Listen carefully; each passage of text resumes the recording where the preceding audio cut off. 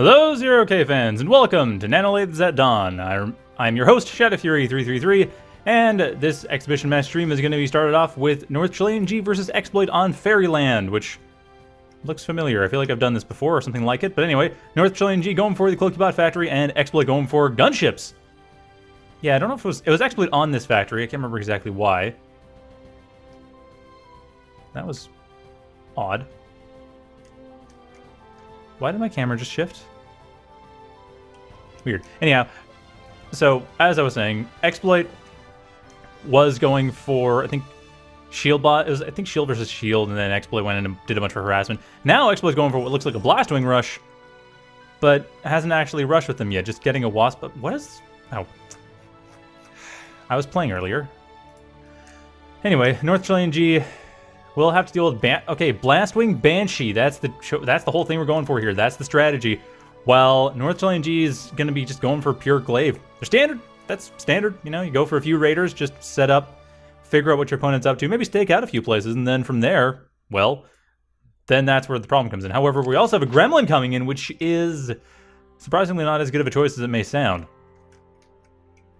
Exploit, I don't know if they became aware of that. Blastwing vision and whether or not Exploit was paying attention is the question, but I think Exploit might know. At any rate, I don't know if Exploit cares. I think what they care about right now is their aggression. They want to get in, they want to deal damage, they want to have all that stuff dealt with, because that's basically how they're going to win.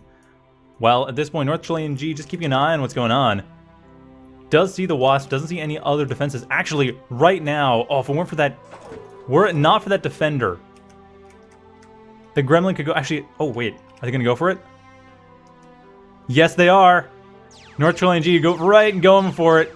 Nicely done, getting that Wasp. And it looks like the Gremlin is on hold position, so it's not going to be doing anything too silly. I don't think it's on hold fire, though. Oh, it is! Hey, how about that? Oh, doesn't really matter, though. The Exploit must find that Gremlin. And once again, keeps finding the Gremlin, keeps overshooting it, and keeps giving it a chance to cloak up. But now it looks like it's well and truly... Wow, Exploit's actually doing a pretty good job of keeping track of where NorthChileanG's Gremlin would be. I'm pretty impressed. It's like the two are just following each other, or, well, Exploit's just following NorthChileanG. Especially as NorthChileanG was moving that Gremlin around, trying to hide it. Exploit pretty much was following it the entire time. Very impressive, but at this point, NorthChileanG's real army is the Glaives. I don't see any Rapiers coming in here, so I don't really know what's going to work for Exploit, if anything. The Blastwings will help. They might thin out the Glaives, especially if NorthChileanG is not keeping them spaced out. But the Banshees, on the other hand, that's a bit iffy. It kind of could go either way, but it's really a matter of numbers, and this many Glaives should be fine. No Warriors coming up, though. A lot of Gremlins are coming up. Defenders are also up, which Defenders are the best bet against Banshees. They really are. Yeah, see, this is what I mean. I mean, the Glaives are doing a pretty good job, and on top of that, of course, the Gremlins. Because the Gremlins are dedicated anti-air. That's what they do. So what is Exploit up to now? Switching over to Shield Bot Factory. So we do have the ground switch. It is a Shield Bot Factory, and it's going to be pretty effective, I think. I mean, at this point, lots of Glaives, so we're probably going to... Well, a few Gremlins, lots of Glaives. I think we're going to be seeing... Well, probably... Oh, Roach. Yeah, there we go. I was about to say, I think we're going to be seeing probably a lot of bandits, of course. But Roach is a really good idea, given all the Glaives, given the massive units, given the fact that we're going to be seeing a lot of Raiders, most likely, rather than a lot of Riots, Skirmishers, other heavier units. It's going to be a really good idea to have some Roaches just around the map, just to make sure if Glaives try to get around, they die horribly. So, that being said, it's going to be pretty much a matter of whether or not Exploit's able to get up an army on the ground quickly enough that's able to deal with NorthChileanG's, because while I do agree with the Roaches is a pretty decent idea, NorthChileanG is not going for the straight assault. They're going for the stakeouts. They're trying to figure out, well, they're trying to set up a line as well, but they're more concerned about making sure that Exploit can't do much. They're trying to contain Exploit, keep Exploit from getting around. They're not really trying to attack Exploit that directly. So Exploit does have a bit of a chance to build up an army, but at the same time, the Roach isn't going to be that useful when it comes to trying to deal with groups. Not right now. If the Glaives do group up, then obviously the Roach will be of some use. But at this point, that's not the case. And first first time NorthChileanG seeing what Exploit's doing on the ground, and the bandits do have the numerical advantage, at least locally. NorthChileanG continuing to go for the glaives. There's not really much reason not to at this point. If NorthChileanG is confident in their counter micro, then it should be fine. And at this point, this is where a Roach would have been really nice to have with these bandits, because now the glaives are all built, they're all bunched up. Now NorthChileanG knows that Exploit has a legitimate ground threat, and is going to be dealing with it as best as possible. We've seen that before that Exploit does have pretty good micro, but at this point, NorthChileanG just has the numbers. So the Roach not going down over here, surprisingly not going down to where the glaives are likely to attack, still waiting in the main base. This is really risky. If it goes off right now, it would destroy most of Exploit's reserve army right now. And oh man, if that Roach had gone down beforehand. It's going up, and I'm pretty sure the NorthChileanG saw it and is moving back. Wise move.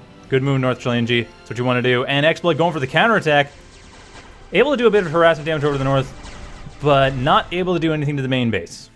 NorthChileanG just getting a lot of metal to eat, and that's that, yeah, 170 metal. Pretty much for free. And yeah, NorthChileanG totally saw this Roach. Like, that's what I mean. Exploit loves their Roaches, but the one thing about Roaches, a bit of an intentional cost, is that you need to put them in position beforehand. You need to put them in a place that your opponent will likely send their units before those units get there. Otherwise, they'll see it and run away. Why would they bother going on top of a suicide bomb? Like, why would they walk on a landmine intentionally? That's not how landmines work. I mean, I don't know about you, but I've never seen a World War II documentary. I've also never seen a World War II documentary where you have people just laying mines, just randomly laying mines. They're walking in and laying mines while the enemy's there. They'd get shot. Same with Roaches. I wonder if I should watch some World War II documentaries. Anyhow, with NorthChileanG right now, I mean, this is actually, I think, in kind of an Exploit's favor, just due to the way that the bandits are shaped. Like, the bandits can easily surround the glaives. Right now, NorthChileanG is actually in a good position where they can turn this around because their glaives are getting in a line. But no, Exploit keeping their bandits less bunched up than NorthChileanG. NorthChileanG was basically having this big bunch of glaives, and just surround that, and they're dead. I mean, that's the problem. And Exploit, however, about to get surrounded themselves, not really trying to work with Lanchester Square Law here, or rather, assuming Lanchester Square Law is more powerful than it is. Lanchester Square Law only applies if all of the units can hit at once, and in 0K, with Raiders, they can't shoot through each other, so Lanchester Square Law usually doesn't apply. Usually, you basically are working off of the linear law. It's like melee units, except with a bit of range. But they aren't able to shoot through each other, so they don't quite work the same way as you'd expect ranged units to work. So to that end, those bandits really just needed to be in a better position. If either player had gone in a wide line with those units, they've just gone in a line, or maybe a couple lines or a surround of some kind, around those units, they would have won that engagement, because the other player wouldn't have had all of their units brought to bear at once. That's why I always talk about line move. Always, always, always. Line move is awesome. And a Black Dawn coming in from Exploit, I wasn't even paying attention to Exploit's constructions at this point. Exploit's actually idle. They do have a rogue, but they are idle. NorthChileanG was accessing metal a fair bit too earlier from Reclaim.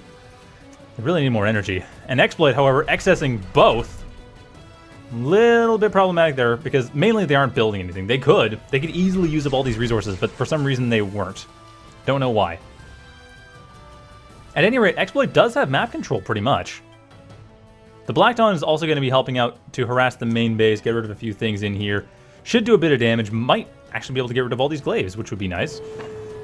But, I don't know, I think that at this point what we're going to see is Exploit just trying to contain NorthChileanG, keep map control. That's really what Exploit needs to do right now.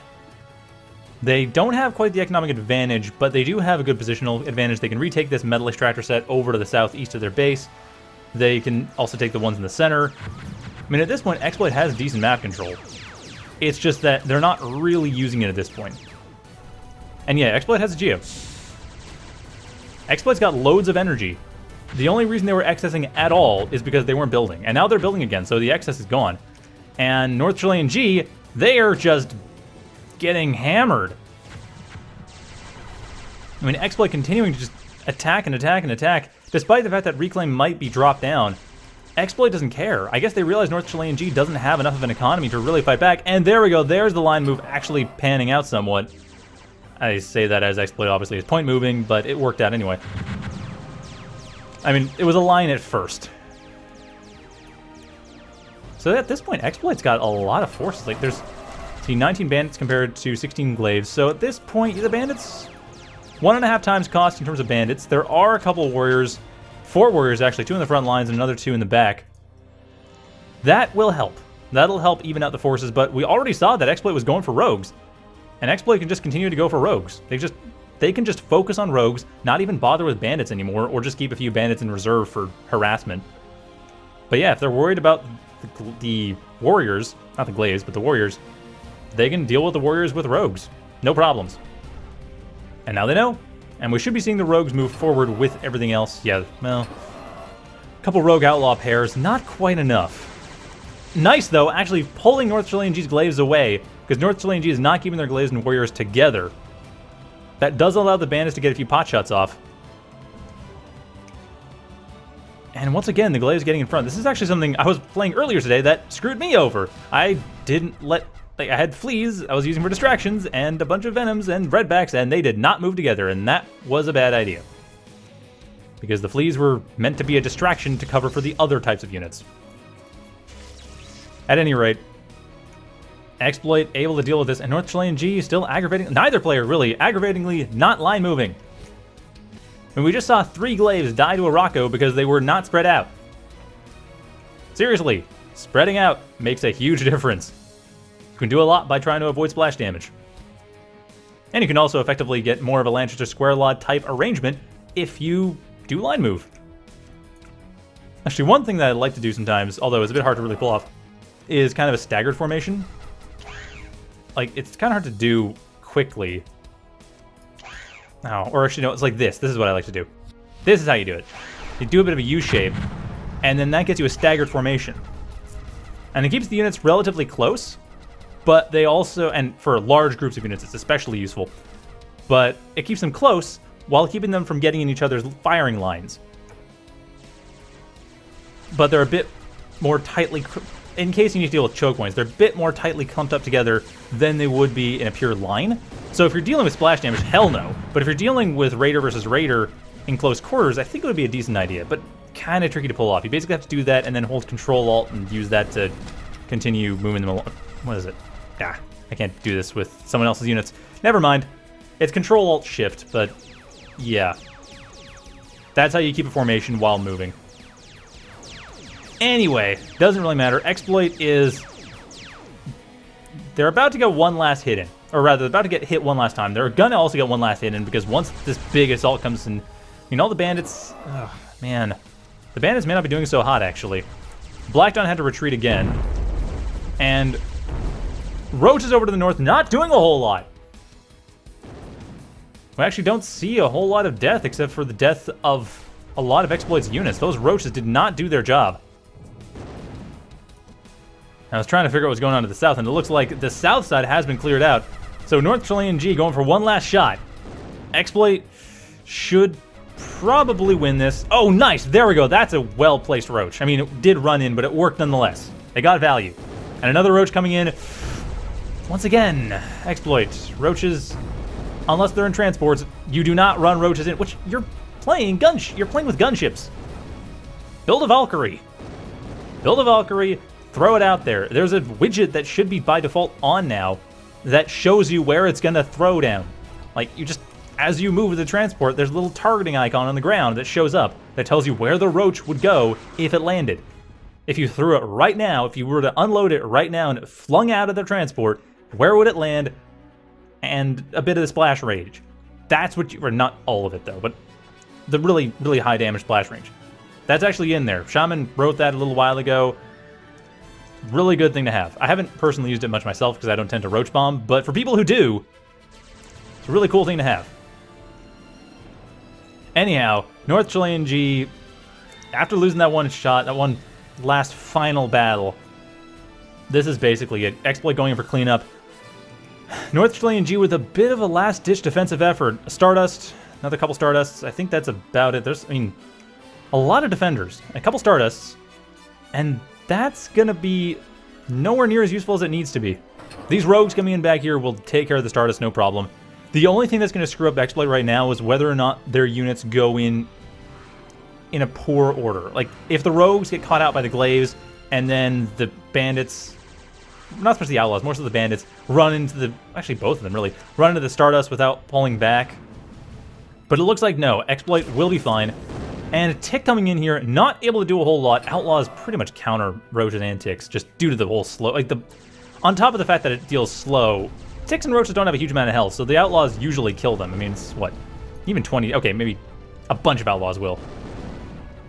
But yeah, this is what I mean. Even with the Outlaws moving forward and getting a couple of them killed, doesn't really matter. And over here, another attack from NorthChileanG, trying their hardest. The Roach is kind of getting in the way. I mean, at this point, Exploit is using so many Roaches. Exploit is using so many Roaches that I'm not even sure it's worth keeping track a lot of the time. I mean, normally the Roaches is just one trap, but Exploit's using them like mainline combat units, throwing them into combat and having them explode. It's really an awkward style. And there's the Tick going off thanks to the Outlaw stunning out all of NorthChileanG's units, and that will finish the job. Tick going against NorthChileanG there. And another, wow, another Roach. See what I mean? It just keeps throwing Roaches in. More and more Roaches to the north, but honestly, that's not the important thing. The important thing is whether or not NorthChileanG could even push this set of units back. Like, if they can get Exploit's Rogues back, that may not even be enough. How many Roaches are coming in here? Yeah, there's one. No, there's none over here. There's just Roaches constantly. And Orphelius throwing themselves, Orphelius pointing Exploit. I cannot speak today. I am sorry. Let's try that again, shall we? Orphelius pointing out that Exploit is a goblin because they love explosions. Making an oblique Warcraft 2 reference. But yeah. That's pretty much how Exploit's using them. Just running them in and blowing them up. At least I think that was meant to be a reference to the Goblin Sappers of Warcraft 2. And how are these Rockos getting hit? Like, their range, they outrange these Stardusts. So yeah, Exploit not actually quite able to finish the job. Really? I mean, at this point, Exploit has such a massive economic advantage. I seriously thought it was going to be a big deal. Once the Crow gets up, that'll be done. And all the frontline forces, I mean, all of NorthChileanG's assault forces are dead. Like, they're gone. There's nothing left. I just realized there's a nice volumetric fog effect. I hadn't even noticed that. That's cool. Anyhow, I don't know why I didn't notice that. I love that kind of effect. Regardless, I know, I'm getting distracted because what is there to talk about? NorthChileanG basically is... They're just being cleaned up at this point. Exploit, what are they going to do? What are they going to do to screw this up? Especially once the Crow gets out and another Roach. Oh, that's not... Is that a Roach? That was 3 Roaches, actually. They were all in a group at one point, and that was just 3 Roaches running into the commander and getting hit by a riot cannon and blowing up. That's what happened. I mean, it didn't really matter because the commanders, even if the commander doesn't die, actually, maybe I shouldn't be so hasty. NorthChileanG is dealing a bit of damage. The Crow being built up, that used a lot of resources, which obviously are not being used for ground-based units. Now, at this point, Exploit is going straight back to the ground army, so they'll be fine. But NorthChileanG, I mean, if they really play it right, they might have a snowball's chance in hell of getting out of here. I hate to be so unhyped, but really, it's just... This Crow is basically about to tear apart NorthChileanG's commander, and then run into the base and blow that up too. And NorthChileanG realizes this, throws in the towel, Exploit takes the game. I mean, that was pretty well played overall. There was nothing really hugely wrong, other than the lack of line move. I think that was the thing that in both players, their units were not really working well. They were getting into clumps, and that was causing them to die too easily. But yeah, I mean, going for the little backup rogues right at the start that Exploit did, that was a really good call. And NorthChileanG, and then good harassment on their part at the start. I just feel like with NorthChileanG, they ended up losing a lot of... Well, they had the initiative on anti-air, but they kind of lost some of their initiative knowing that the anti-air was coming in and then not switching out. I don't know, it's hard to really call it. That one's just tough. I mean, they had the unit composition to deal with the rogues and outlaws. Actually, maybe not outlaws. They didn't have Rockos. That was the one thing they were kind of missing. But yeah, obviously, against shield bots, especially outlaw-based shield bots, Cloakies just lose ticks, and then you have the Roaches that are constantly barraging. Even if they're dying, they're still occasionally getting some kills in. Constantly barraging everything. And Exploit just mainly had the map advantage. I think the one thing NorthChileanG might have been able to do is maybe try to find if there were any naked expansions, but that at this point, they were so pressured. I don't blame them for not going out and scouting that out, because they were so pressured. They actually were pushing out, trying to find what was there, but they were mostly at this point focusing on Exploit's army. Or at that point in the game. Metal XS, NorthChileanG, wow! Exploit did XS a little bit, but mostly NorthChileanG XS 2000 or so. Yeah, I mean, that's the thing. I didn't even notice this. Wow, really? The entire game? Yeah, most of the game, Exploit had an economic advantage. There was a tiny little portion right about here where NorthChileanG had one out. That was around the 20-ish mark. Yeah, I remember that bit. But otherwise, Exploit was always at the advantage. Oh, right, yeah. NorthChileanG, they had the economy problems with energy. That was the thing. They were always too low in energy. And then that just snowballed. That's the real big problem. I'm actually kind of surprised, given how many units were built. It's just... yeah. Like, unit value compared to unit kills. NorthChileanG was apparently relatively efficient, all things considered. Not that efficient, but still, compared to the unit value. Oh well, anyway, that's... oh yeah, right, you can't really compare there. So yeah, units lost, units killed was about the same. Exploit had a small advantage. But I almost feel like if NorthChileanG had not gotten their energy completely stalled, if they had not E-stalled, they probably would have been able to take the game, or at least have a much easier time holding onto the map, and not letting Exploit get a massive economic advantage and then turn that into 3 wins at once. Anyway, that was that game.